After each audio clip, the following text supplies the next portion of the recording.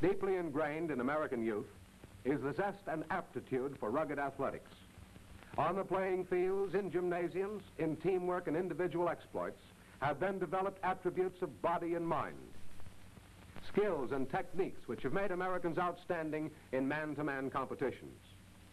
Long trained and inspired to excel in all the virile sports and games, we've always played to win without pulling any punches, but always in strict accordance of the rules of sportsmanship and gentlemanly conduct.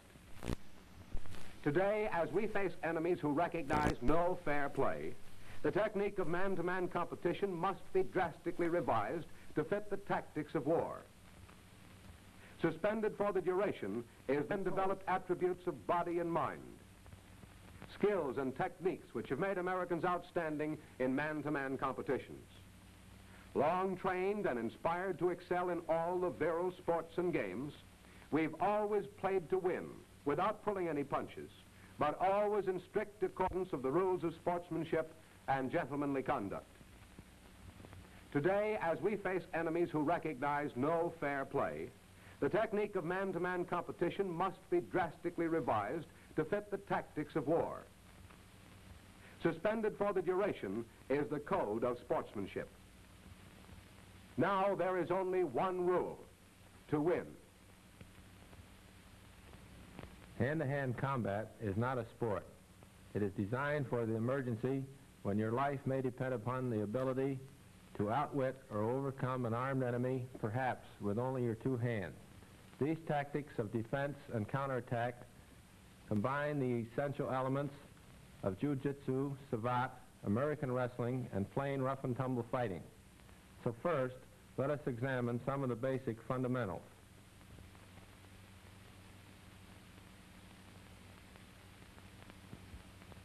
The basic body stance is one of easy balance, deceptively relaxed, yet actually always ready for quick counterattack. Arms are held lightly across the chest or spread with hands on hips. From either position, they are shifted instantly to meet an assailant's lead. Feet are slightly spread and firmly balanced.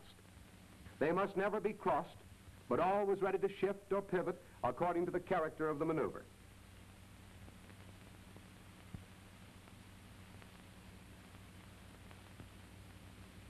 Blows are delivered with the knife edge of the hand to the points of greatest vulnerability.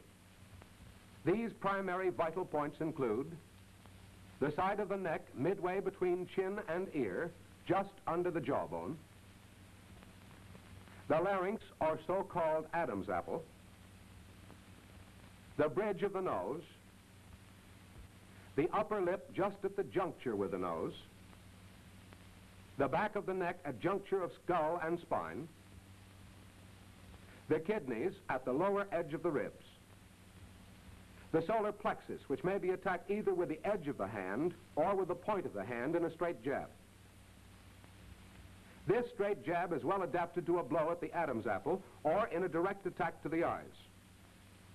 One of the most vulnerable of all vital points is the groin, where even a light blow is capable of complete incapacitation. Attack strategy utilizes the feet to stamp on an opponent's arch, to deliver a sharp blow to the shin or to the groin. The knee is also a weapon of counterattack, striking into the groin, into the face of an opponent when bent over, or into the solar plexus. Basic hand holds and leverages are designed to take greatest advantage of leverage on joints and bones. This is the wrist lock. Holding the opponent's wrist in both hands, the thumbs exert pressure on the back of the hand, forcing the wrist joint backward and outward at the same instant. Another primary hold is the reverse wrist lock. The opponent's hand is twisted inward. As the elbow rises, additional leverage is applied at the elbow. Any resistance on the part of the opponent only increases the pain and the effectiveness of the hold. Twisting the hand inward imposes terrific leverage on the wrist. Pressure against wrist locks the elbow. A hammer lock with the addition of downward pressure for forcing the wrist joint. In this basic headlock, one arm is passed around the opponent's neck and locked over the other arm, while one hand is utilized to control the opponent's head. Any attempt to escape only tightens the hold. Simple strategy in forcing the back is the application of leverage, with one hand holding the belt and the other applying pressure at the throat, or with one arm around the waist exerting leverage at the chin. Forcing the knee is an elementary hold which recurs in different adaptations in a wide variety of maneuvers. Breaking grips, hand holds. Simple hand holds obtained by an opponent are most easily broken, regardless of his physical strength, by forcing against his thumbs, either inward or outward.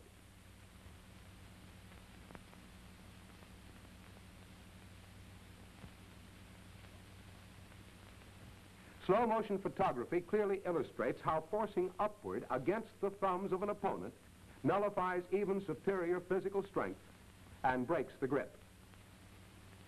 Breaking rear stranglehold with body twist. When a stranglehold is applied, it is possible to escape by means of sudden body twist with lowered head. In slow motion, it will be observed that hunching the shoulders and twisting breaks the hold, while the hands are held in a position of defense against kicks or knee blows. Breaking rear stranglehold with thumb lock.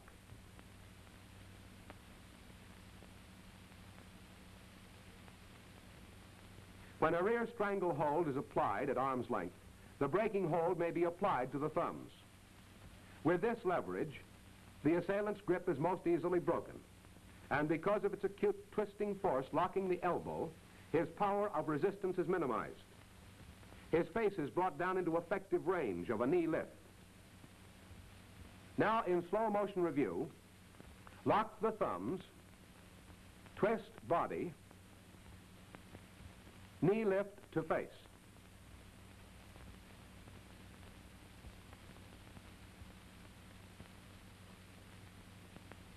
Breaking rear strangle with flying mare.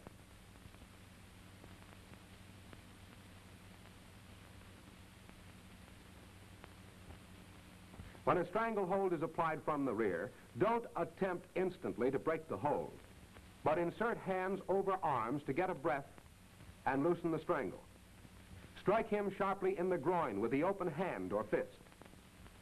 As his reaction throws him out of position, drop to the knee corresponding to the side of his approach, and throw him over the shoulder with a flying mare. As he lands, the natural position of his arms and body makes it easy to apply an elbow lock. This advantage may be followed up by a vigorous attack to any part of the body. Now, in slow motion, gaining a full breath, a blow to the groin, dropping to one knee, the flying mare,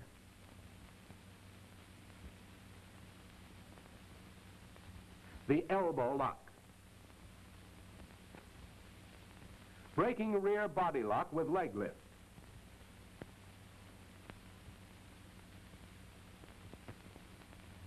When your hands are resting on hips, the natural inclination of an assailant is to clamp his hold inside your arms.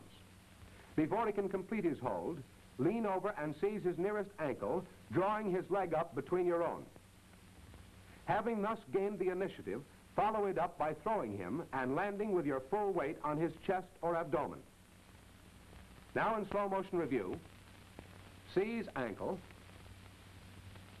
pull up, drop on chest or abdomen. Breaking rear body lock with standing switch.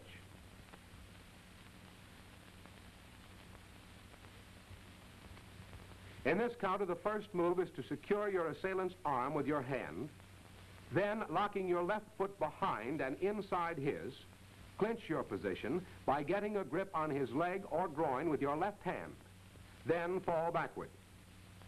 With your assailant on the deck, you can choose between breaking his arm or continuing the attack to back of neck while he is immobilized by a leg spread clamp on his feet and legs. Now in slow motion review, secure the arm, note positioning of foot and leg, hand in crotch, complete switch,